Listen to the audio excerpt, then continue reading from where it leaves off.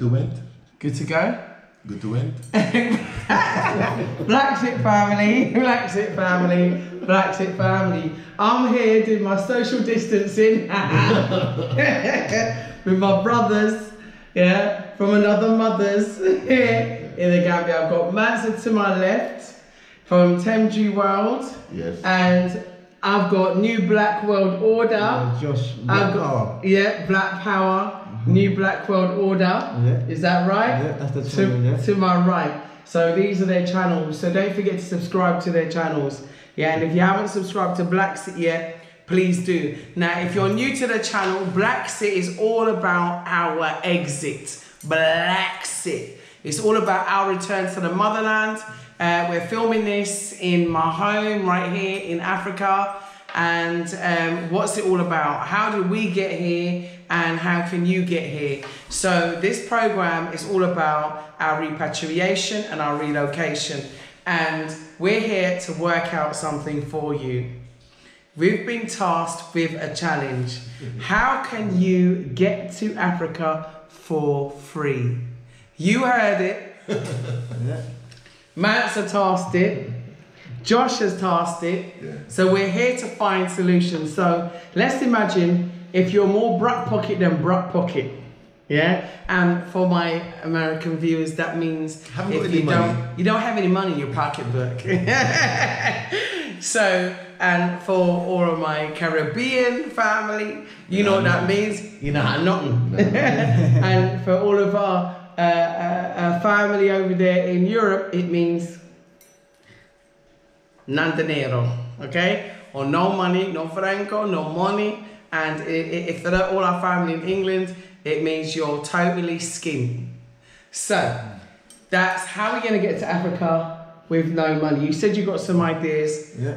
So let's say them out. So okay. You want to go first? My solution, it's not guaranteed, but it's kind of. You can just buy an old van. I've driven, my van cost me £700. And I bought my van, 2 spares. So in total, maybe 1,000. And I drove here. If I wanted to sell my van, I would get that money. And if I brought merchandise in my van, clothes, electronics, whatever, it would be a free journey. That's how you can do it. Okay, so he's saying that. So his idea is that first off, you have to club together as a team. Yes. Yeah. So doesn't that require money? Yeah, but I mean, people have got money somewhere. Okay, so you club together. Yeah. Say how many we can fit in the van? Say 6 people, 5 people. No, but you don't 4 want to people. put that because you want to put merchandise so they can resell when they get here. So how many people can fit in? How does that work? I mean, just put 3 in there. 3 in the van, and the rest is merchandise. And you come here, and you know you can resell the van, resell the merchandise, and you're here. Okay, so that's his idea. That's idea 1. Yeah. This is Jules's idea. Yeah, so this is my idea. This is Nyanko Mandina. And so that's my African name, if you didn't know, Nyanko Mandina, because I'm going to kind of start phasing out the old English name, British name, right. and you know, my mum gave it to me, so out of respect, I still use it. You understand? So, but what I'm gonna do is use both simultaneously. Yeah. So yeah. So Nyanko Mandina's idea is that I think what you should do is go on all of those free sites.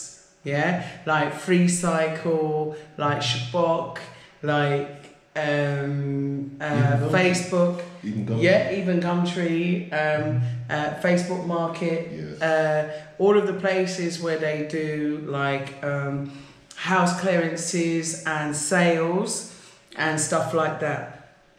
And then what I would do is also go to all of those like areas like Savile Row and so on, where they have those really exclusive charity shops, and I would go and buy all those designer clothes and so on, and I would go to all those free recycle places. I would go to all of those shops. I would collect everything that I can. I would stack it in my house, and then I would resell it at value, and that would give you my money to leave and also to get a vehicle if I wanted to, and also I would take every item that I wasn't using, including shoes that I bought that I didn't like, clothes that were too small or certainly didn't, suit me. I would take all the old toys, baby clothes that were only used once. I would basically sell everything, books that I'd already read.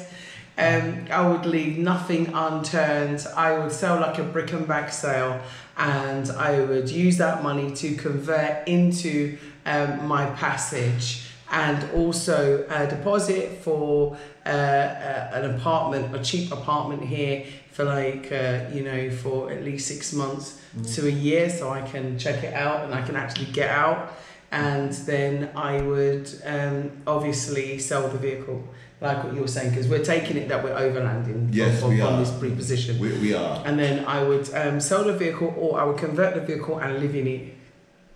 I would live on the side of the road like Mansa. I've done that for the past 2 months. And eat biscuits and muesli. Yes, Yeah, I even bought some of his muesli. So, there are things that you can actually, sell as well. So you can bring things that you can sell and be a van seller here and sell out of a van. So if, you're a person that can cook, you can do what they do in a lot of African countries, which is sell from the back of your van or sell from the back of your car. So if you can make good chicken or, good anything, then, there's always a way to make money in Africa. So that's just my idea. So I was a bit long-winded. Yours was really short. Yours was actually good.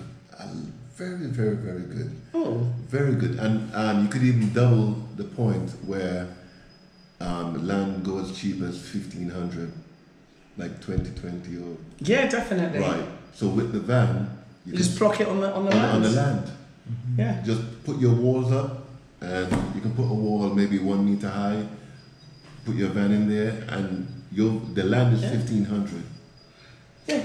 You were set. And you could buy even an old school van in it and convert it. Yeah, but because my van was 700. Yeah. You can buy Sprinters and Transit and Vauxhalls for 500 in England. That's what we paid for ours, 500 quid for a white van. And yours was 16 passenger. No, that was different. I'm talking about my old white van that I used. Yeah. To collect sofas and everything else. And that's all you need. It's not difficult. And the thing is, we didn't even get to sell them. Like when we got here, it was just like, it was weird. It was like we ended up giving a lot of stuff away. But out of that giving away, we got so much benefit. Right. Because everybody helped us. So yeah. And you're here for free. Yeah, exactly. Well, I'm living in this house and I don't pay any mortgage or rent. Yeah, so I don't pay any mortgage. Yeah. I don't pay any rent. I think land tax is something like $150 a year. My ridiculous. Water heater is solar. My electricity is solar, and my water is a borehole. So basically, all we have to do is eat. And 1 second, please. What? Could you explain to the viewers and convert how expensive $150 is? Oh yeah, so $150 is, it's like right now, is it $62 to the pound? Yeah, 63. 63. Okay, is it 63? That's good. Gonna go take some pounds. So in other words, that's like £2.30. Yeah. In America, that's $3 per year for her expensive land tax. Yes. That's expensive. Yeah. So basically, you live large here, you live nice, and you get lots and lots and lots of nice, tasty mangoes, fruits, papayas, oranges, bananas, and you live literally almost like free. So, like free. Yeah, well, that's free. That's for my neighbours. You see? Don't get better than that. Josh? Well, my idea is kind of like a remix of your two ideas, but I'm thinking to bring the people together. So some people are not going to have 700 to buy the car at first. Some people are not going to have the money for the fuel. But if we were to organise and we knew we had 15 to 30 people that wanted to leave, we could then buy 3 to 5 vans, and what we would do is split that cost between. So each van would be 3 people. That cost would be divided by the 3 people. Each 3 people will have a space in the van to bring stuff to then sell. Yeah, so if they come collectively, it will lower the cost. So you can have about 30 guys. I'm from Tottenham, from my area, for instance. And if we was to all come together and we was to buy the 5 vans, and then we was to fuel the car, it would be cheaper because one van is about 500, and that's 3 people. So 3 divided by 5 is just over 100 that they're paying each. Whereas individually now, that would have been a 500 cost on that person. And then with the fuel now, that'd be about 800 divided by the 3 people. So that's about, my maths not being tested now.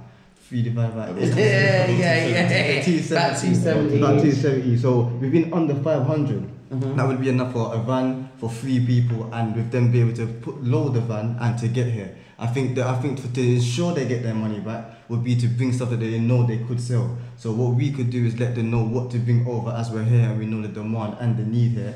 And the van would be as like a security, just in case you couldn't sell what you had there, and then the van could then sell. I think I would recommend it as there's a bit of experience to get to Africa that way. We're not relying on the airlines either, and the airline flight is starting to go up now. I know a German company bought the Thomas Cook, but coming Gambia you might be looking around 400, the cheapest. It might not be so low anymore. So I think to do it that way, you can bring the people need here as well, as there's no factories or big industries here making stuff for them. So if we bought them, it don't have to be second hand.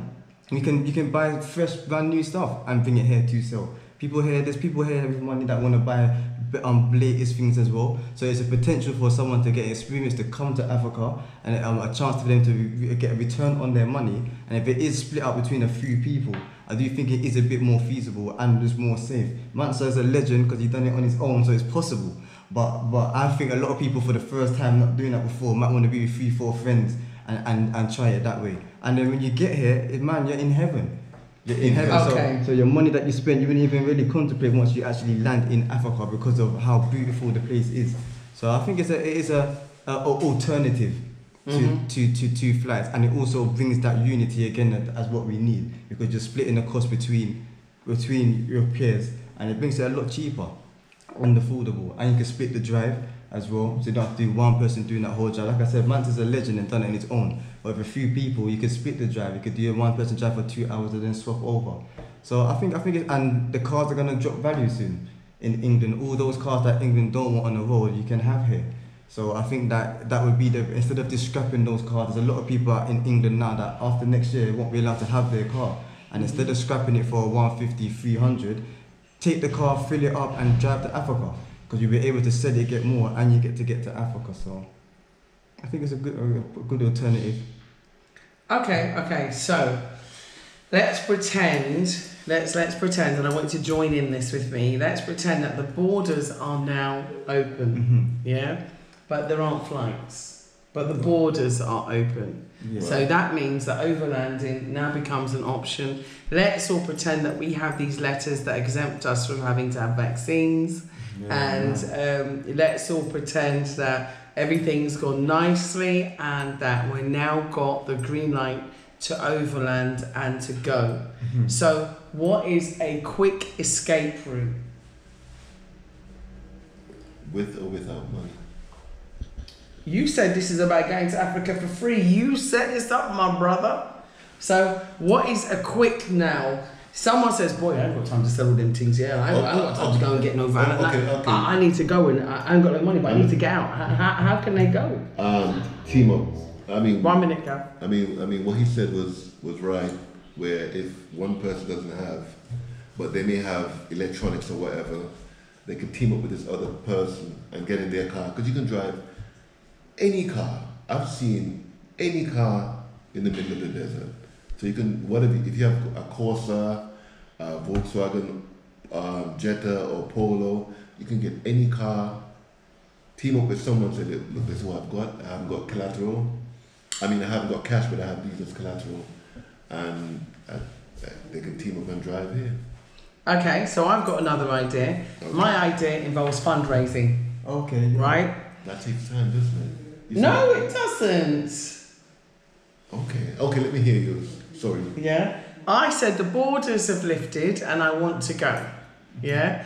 So I'm saying that, you can fundraise. You can do crowdfunding amongst yourselves. Yes. Excuse my bracelets jiggling, sorry. Right? Yeah. You can fundraise even with family members. You can say, look, I want to go. Can you give me? You said it's for free, right? Yes. So it means you have to beg. Yeah, I'm sorry, I'm not too proud to beg.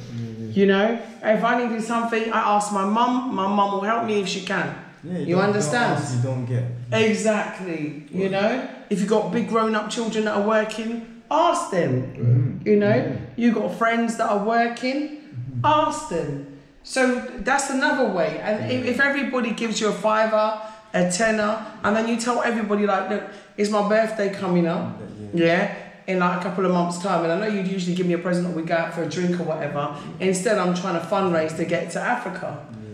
And so you tell people that you're fundraising to get to Africa. So if you go to church, you know, you ask the church to help you. You tell them your dire situation, that you have to get out. You feel, you know, this urge, this need to leave, and that you have to get out. And you ask them, you know, to do whatever it is, pray for you and put some money in that collection bucket or what have you.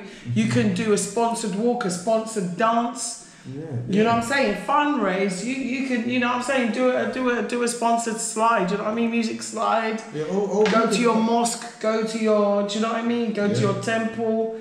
You know, go to your African spirituality church. Go to your gym. Even, you know, go to school. You know, because what you can do is also bring resources to help people over here as well. So it doesn't have to just be, you can be part of the mission, but your mission can be much bigger than that, in which case people sponsor you to drive to Africa.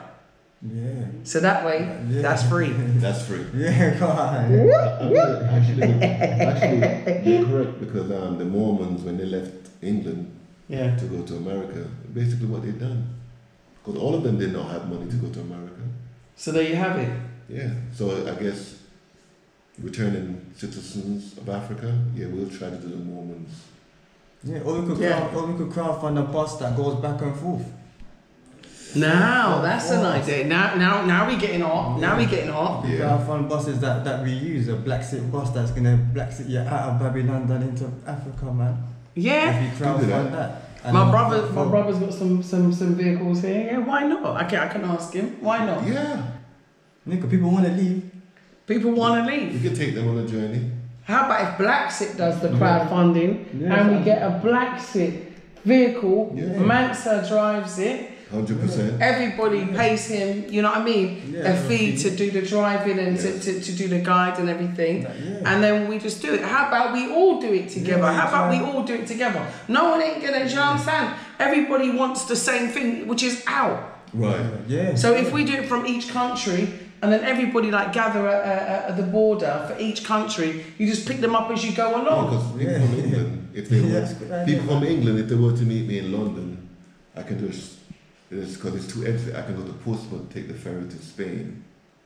That's a 24-hour ferry ride, but it's cheaper on petrol. Or we can go to Dover, Portsmouth to Spain, cheaper. 8-hour drive to Algeciras, and we're in Africa. So there you have it. So we can do that. So we could actually do crowdfunding, like a BlaXit crowdfunding. Yes. I don't have a crowdfunding platform, and in fact, I never even thought about this. It's only because I'm being inspired. I'm being inspired. Adrian would have ideas, but Adrian's out at the moment. You know, I wish he was here, but he's not. But I do love him dearly, and you know, it's been an opportunity for us to get our children over, and get our family members over. So why not we think about this? Because you know, we've all got our loved ones there. You know, we have our loved ones that I'm not going to Africa. You know, I don't want to go to Africa. I don't want to live in Africa. You know, and then you've got the ones that I go to Jamaica, but I won't go to Africa. And those people that want to stay there, you stay there. You stay there in your lockdown while we are free. You stay there in your lockdown being controlled while we are free. You stay there in your lockdown while they control how you shop, where you shop, what you shop, where you shop, and what you do, and even how many times you can go for a walk. But we are free, and we want everybody to be free. So no, I'm not rubbing it in your face. What I am saying is that the third world, as they call it, is now my first world, to be in a better place to be. That's all I'm saying, is that it's like everything's turned upside down. Yeah? All those hypocritical and racist commentators that used to call and denigrate Africa. Now look, we can eat freely, live freely, do whatever freely. They haven't got an idea. They haven't got an idea how it fruit is here. No. We do, listen. I'll tell you something. The other people that are here, if you stick a gun to their head and say get on a plane, they would not. That's true. The other races that are here in Africa, you cannot get them to leave. They would never leave. They're riding motorcycles, no shirt, no helmet, just chilling. You have no idea how free it is here. Mm-hmm. And if they don't want to leave, trust me, they do not want to leave, and they are not leaving until they die. We have no choice, man. It's lovely here. It is. It's total. Do you know what? My analogy is I went to see some land. I went to Jalambang, and I went to Kasakunda, and I went to Jambo, and I went to somewhere just outside of Brikama, and let me tell you, it was veritable paradise. I'm not joking with you.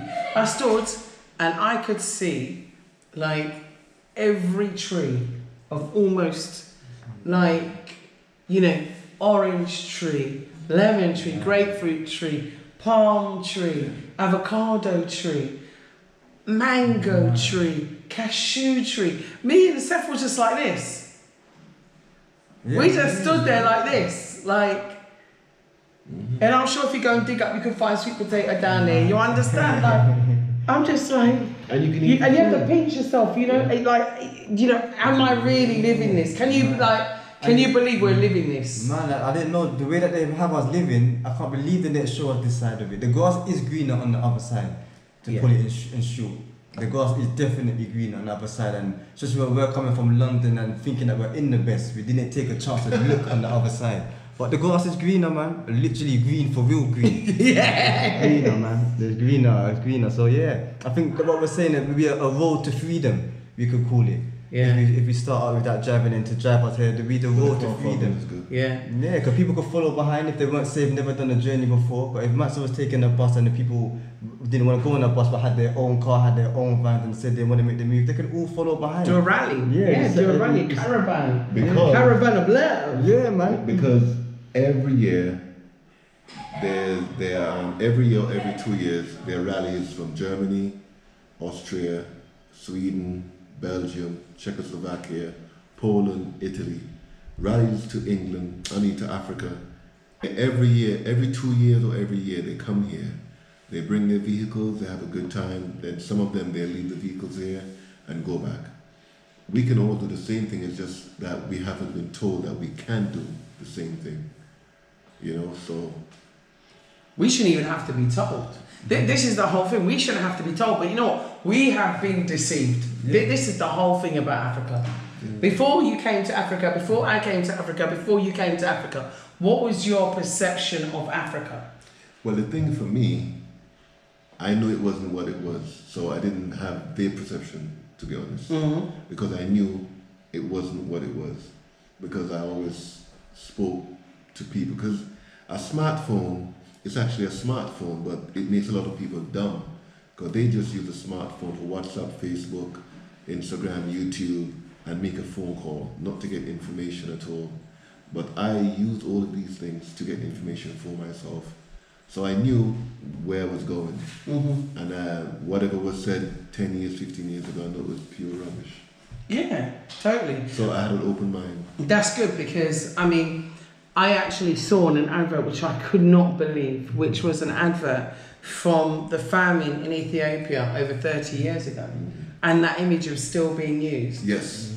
For a charity. So yes. Therefore the way in which they perpetually constantly send out the wrong message. You know, and it's being reinforced on a daily basis. And so because of that, you're not seeing people living ordinary lives, you know, and enjoying a better life, a better life in Africa. We haven't even have to go further. This is a marble table in Africa.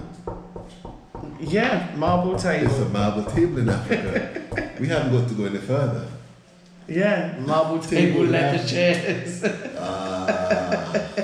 I think it's what they highlight because every country's got bad, every country's got good. I think if we went to London and highlighted the bad, I think it would be worse a reflection than what they show in Africa because you've got people living in the street in England, you've got people with no food, you've got people in Africa. The culture here is you can't even fall to that level because someone won't let you be hungry. If they know that you're sleeping outside, they will bring you in. Yeah. So I feel like what they're portraying is definitely not what the thought of us was Africa. And it's like we did have to take that gamble and that chance and to come back and rebuild our home. If this is our home, then we can't be waiting for it to be developed. London was built with the windrush, with the Caribbeans coming, and the London that we see now and praise as high was built by us. But our same builders haven't come home and built our home. So, but even so, I still believe it's a better place because the people and the love, they won't allow it to get so low. Mm-hmm. So I do feel like, yeah, we do kind of owe Africa because it's still providing us with food and all the resources,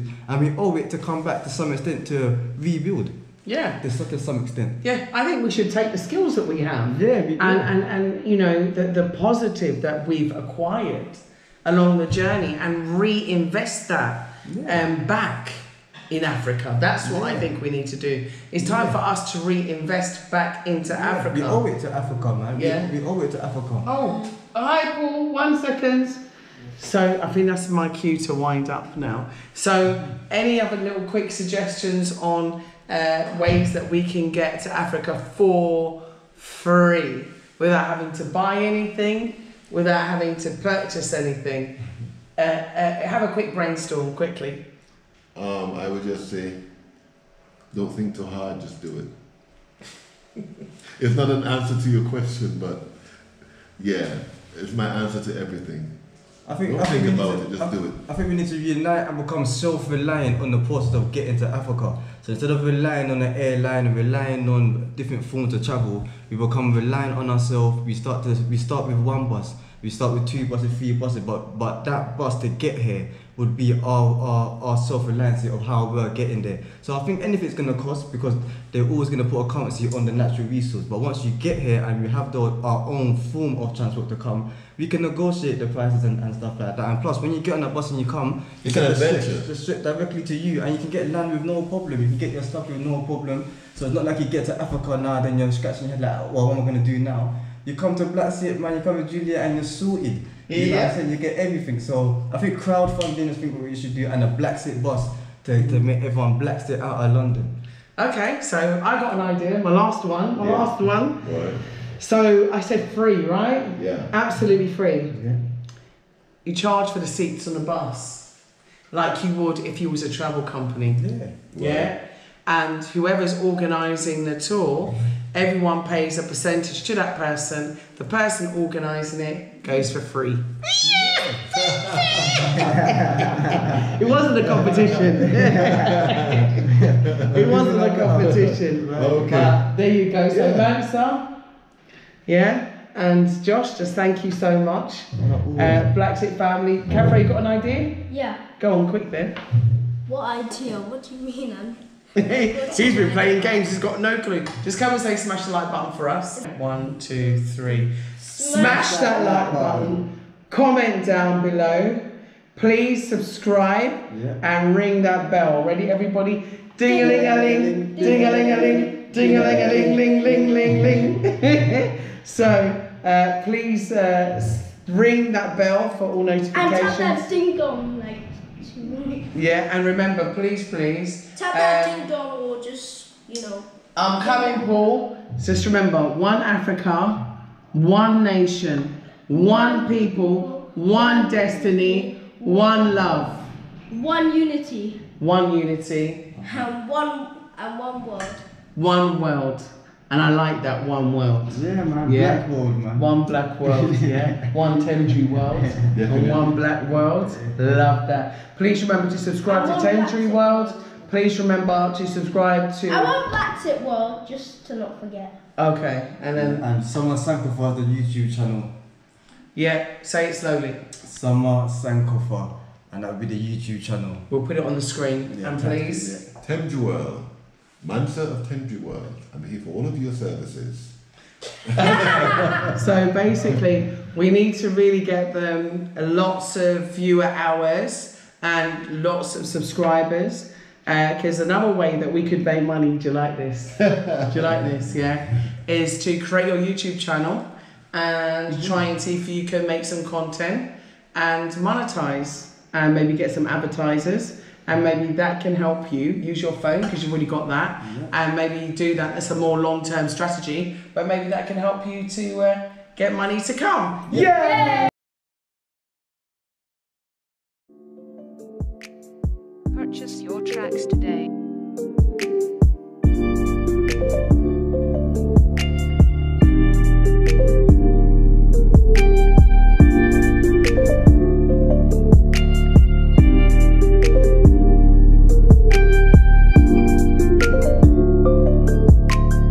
Purchase your tracks today.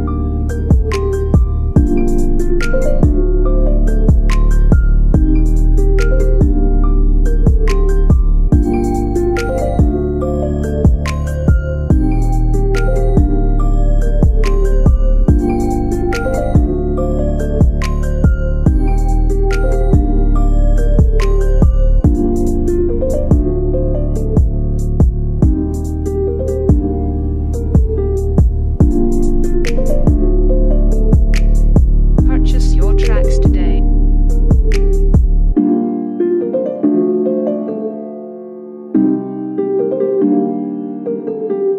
Purchase your tracks today.